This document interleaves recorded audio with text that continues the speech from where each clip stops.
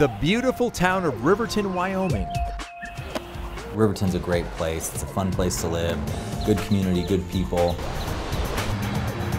It's also home to the Wind River Job Corps Center. It's such a nice thing. We drive by the campus, you look at it, it's beautiful. It's state of the art. You have to learn how to... What a nice place to be and what a nice place to spend your time. And we show it off. Anytime we have visiting officials, we drive up the hill and say, hey, this is where Job Corps is. It's just been a nice thing for our community. Great partners, they're always willing to help.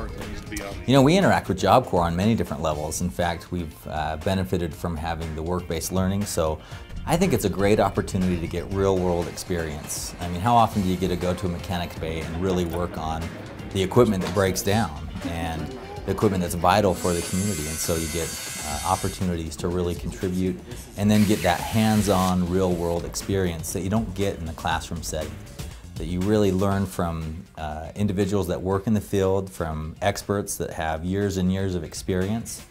Then you get your hands dirty and you learn as you go.